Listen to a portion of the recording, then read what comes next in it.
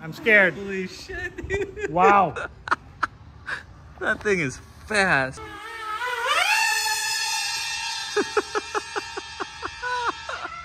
Wow. That thing screams in a different way.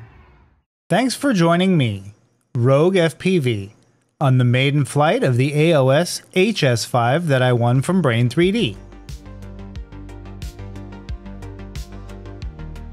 Initially, I'm just flying out to the end of the field to verify the controls respond properly and get a feel for how it flies before I do some high-speed passes.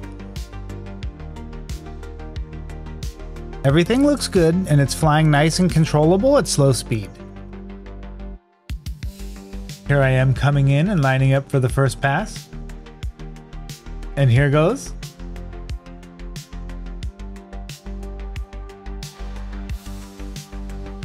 Second pass. This thing cooks. Third pass.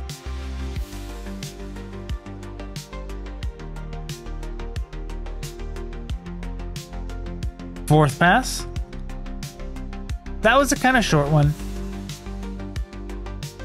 It's really hard to get an idea of how fast and far I'm going with the wide angle of the O3 and the relative altitude, but I'm still ramping up speed well past 200 yards, and only going out about 300 yards total.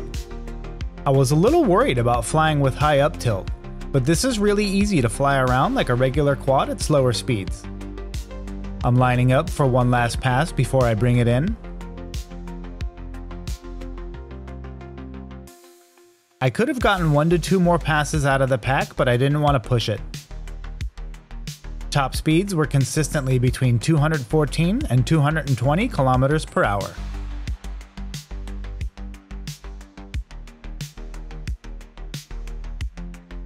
I'm coming in pretty hot. This is where I really notice how high the camera angle is. I throw it into angle mode and bring it down gently with a little help from my spotter. The AOS HS5 is a high-speed drone you can build at home, capable of reaching speeds over 200 miles per hour. If you're interested in one for yourself, I'll leave non-affiliate links in the description below to Brain 3D and CNC Drones, where you can buy the 3D printed parts in various colors and the full frame kit. I want to send a big shout out to Brain 3D and CNC Drones for picking me as a contest winner. I've bought 3D printed parts from Brain 3D over the years, and I've got an AOS Falcon 7 from CNC Drones, and I highly recommend both of them if you're in need of any 3D printing or custom carbon cutting. As always, I want to thank you guys for watching.